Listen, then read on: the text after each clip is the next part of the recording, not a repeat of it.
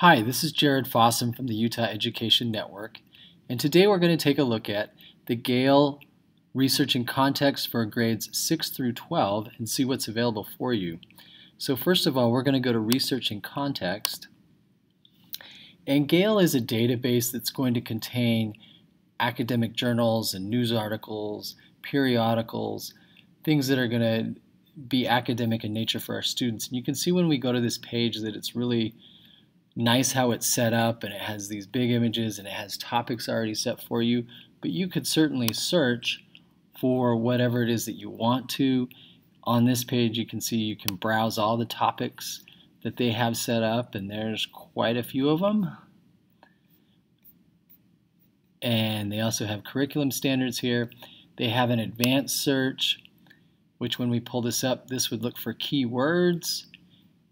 And you can see here you can leave some words out, have or not as well. You can look for documents with only full text, documents with images, look before or after or in between dates, different document types, publication types, content level. So they have kind of a basic, intermediate, and advanced. So if we're doing secondary, we probably want, intermediate and advanced, but there may be a place where basic would work.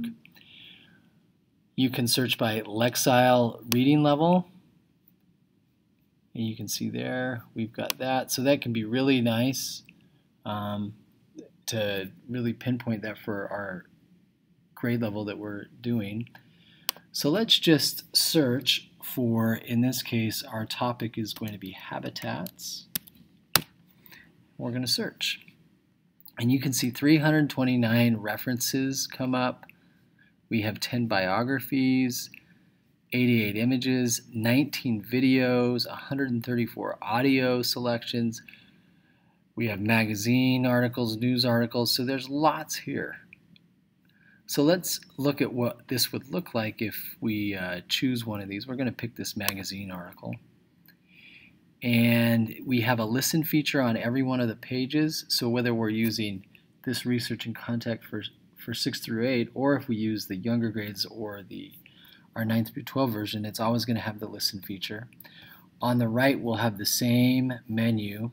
So the citation will either put it into MLA form or APA, as well as include the URL in case you want to go back to this page.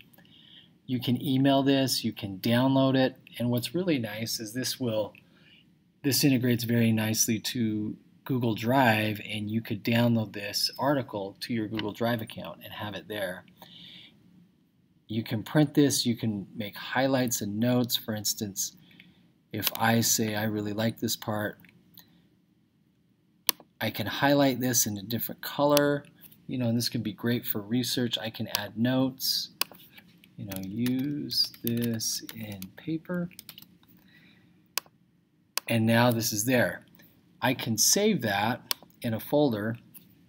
Now the one thing about doing that is that will only be for the session that I'm in. So at the end of the session, I've got to either email this or print it or download it so that I have it for good.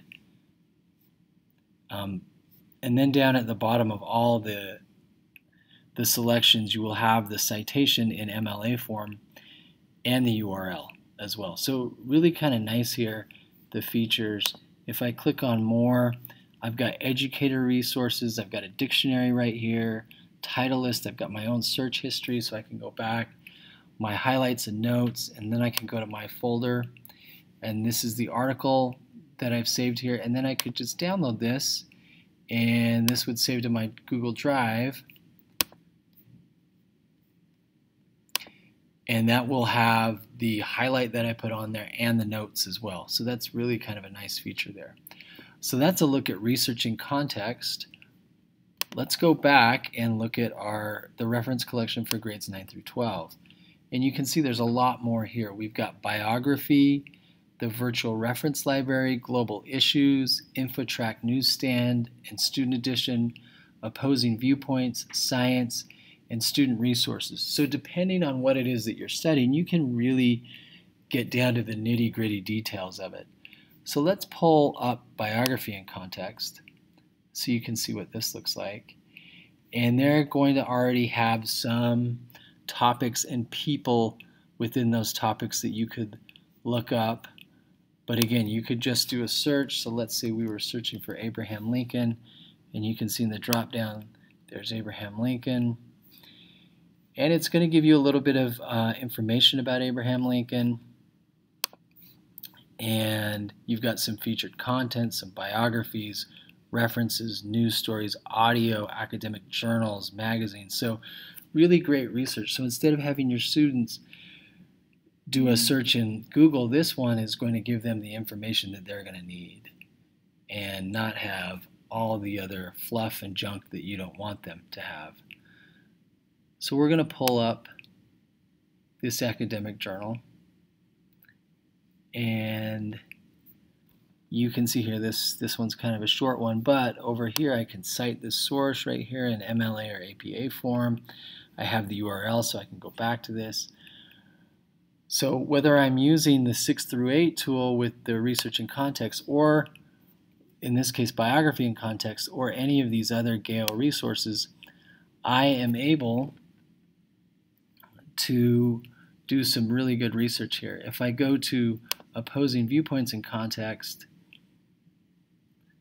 this one's really nice. It's going to give you some current events that are going on and give you different sides to the story. For instance, if we go to animal rights, it's going to give you some background on the issue and then give you some viewpoints on it. Some statistics, references, biographies, audio again. So really great. We've got an interactive map that we'll pull up here so you can see what it looks like. And in this case, this is the maximum fine in dollars for animal cruelty, depending on what state you live in. So really kind of interesting. They've got a lot of great sources here. So this is opposing viewpoints. This would be great for social studies or even an English class if you have to write a paper. That would be fantastic. If we go back, you've got science as well. But the Gale Reference Collection for secondary is really robust. There's lots of great things here. You also have lesson plans in Gale and some training and resources, which are really great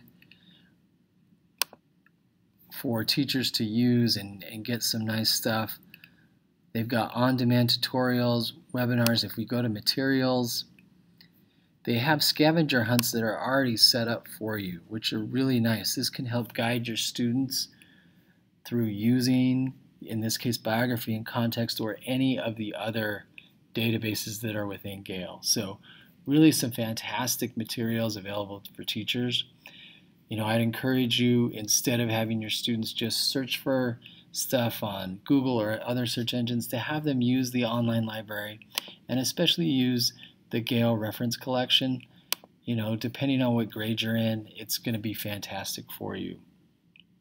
So go ahead and get searching.